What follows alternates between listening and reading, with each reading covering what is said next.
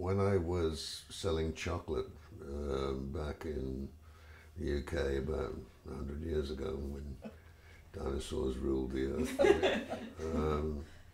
That's stolen from John Snyder. I'm sorry, John, I shouldn't say that.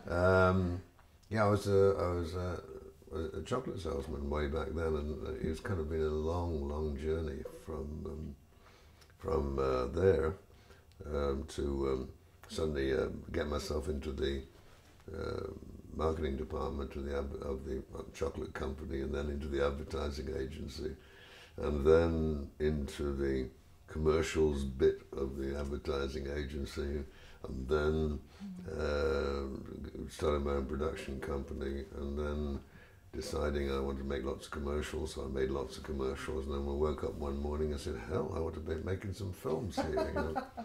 And then, yeah, I guess that was it. So Doonby, you know, was my fourth film. So, yeah, actually, it hasn't changed a lot since those days. Yeah, the story remained the same. The scenario changed as I got more experience of how to write and put things together. But the actual concept and the punchline, if you like, of the movie never changed. Because that was the original concept. But yeah, it got more sophisticated as time went on, obviously, because when you're a chocolate salesman, you don't actually write sophisticated scripts. I look back and I go, oh my God, really? But there you go. Well, as an independent filmmaker, and that's kind of what happens, you know. Nobody was going to, studios weren't going to pick this film up because it's, when you see it, a little bit controversial, and it has, particularly during the political time, it was election year, what happened.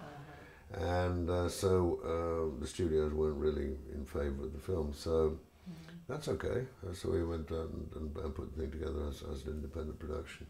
And because I write my own stuff, and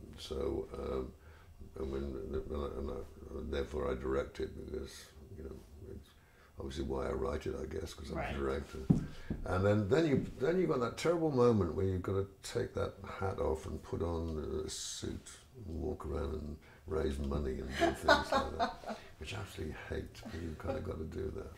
And so yeah, we pulled the thing together. I was very lucky here in Texas. We found some wonderful backers for this film. One guy in particular, who just effectively backed the entire production of the film, which was wonderful. So I'm blessed for that. I was making a commercial in Ukraine, of all places. And this cameraman said to me, you know something, you know, you've got to make this film, and you realise you're not going to have any luck at all until you've made this film, because you've promised yourself you're going to make it, and you've got all the wherewithal to do it, so you've got to make Doonby. And so I thought, okay, well, all right, maybe you're right, you know, and so I focused on it, and then it became very easy. It was all financed and ready to go. It wasn't easy to make it, but it was financed and ready to go in about 4 months after that, 4 or 5 months. And I went back to him afterwards and I said, Dean, you know, Lord, you told me that was tremendous. And he said, what are you talking about? He said, what's Doonby? And I said, the film you told me about, you know, you told me to make, you know, which he said, I never heard of it. And I suddenly realised I'd never told him anything about the movie. I assumed I had, but he didn't know what I was talking about. So I was, whoa, okay, all right. So it was kind of, I mean, it's kind of very strange things which went on throughout the making of this film, actually, good and bad, but it's been a journey. I'll tell you, it's been a journey. I was very fortunate to get John, who's incredible. I mean, what you see with John Snyder is what you get. He's an incredible, nice guy. He's a very talented man, hugely experienced. And he, I mean, this is the best, in my view, the best thing he's ever done. He's tremendous performance. I mean, you know John's a professional actor, but this is a kind of, he totally inhabits the character. He's wonderful. And once I got John, and then we got Ernie, and which was great. And they all liked the script, and they all liked the message that we were trying to get across there. And so I was very blessed that they came and worked for rather less than they normally would, you know. And we got a great ensemble cast, actually. In yes, the end. We did. I mean, Jen Gotson was terrific. You know, she was in Frost Nixon. And Robert Darby's a bit of a legend, you know. But what we managed to do is get everybody in for a few days. Like Robert came in, and he was a very influential character in the movie, but he was on set for 3 days. You know, we just maximised every moment we had with him. You know. And similarly with Ernie. Ernie was, again, a big part of the movie, but he was only in Smithville for about 6 days, I think, or maybe 7. I honestly can't remember. So we kind of worked it around that way. And Jennifer O'Neill, of course, who was from the summer of 42. Like every man over the age of 50 has a fantasy about the summer of 42, and there was Jennifer O'Neill. I thought, wow, really? This is the lady that's just... Forget that for a moment, let's not go there. Well, somebody said to me, excuse me, a little bit glass of water by me. You got to put Norman McCorvey in this film. And I said, who's Norman McCorvey? You know, never heard of her. They said, well, she's Jane Roe, or Roe v. Wade. Yeah. I said, really? Well, why would particularly I want her in the film?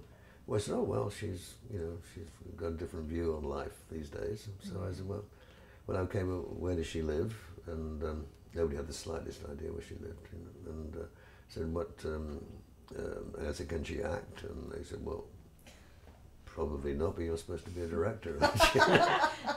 Nice, okay. And I forgot all about that.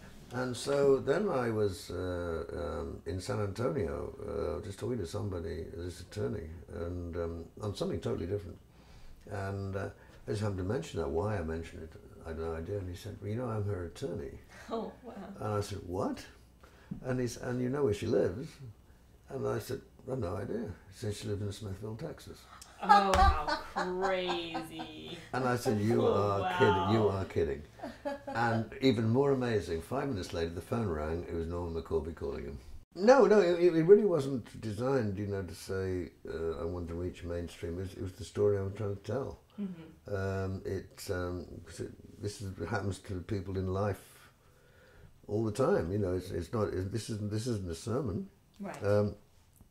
It's people leading their lives in the best way they can. Some of them dysfunctionally, some of them not. You know, it's people trying to enjoy themselves. Some you know. When I never wanted to be judgmental about this. It was just. I hope I'm not. In actual fact, an Erin Way was we talked about was so perfect because there's nothing judgmental about her because she's such a sympathetic character. So I guess it was just the challenges that face people in everyday life in a small town. You know, again, I suppose when I mentioned Tennessee Williams, but equally, I suppose John Steinbeck, who was a very big influence on me because he was. I just loved everything he did. Because he was able to tell stories about little towns all the time, which are a microcosm for human nature on a much bigger scale. And it doesn't matter whether you're talking about countries and cities or whether you're talking about a little bitty town of 2,000 or 3,000 people. It's the same dynamic.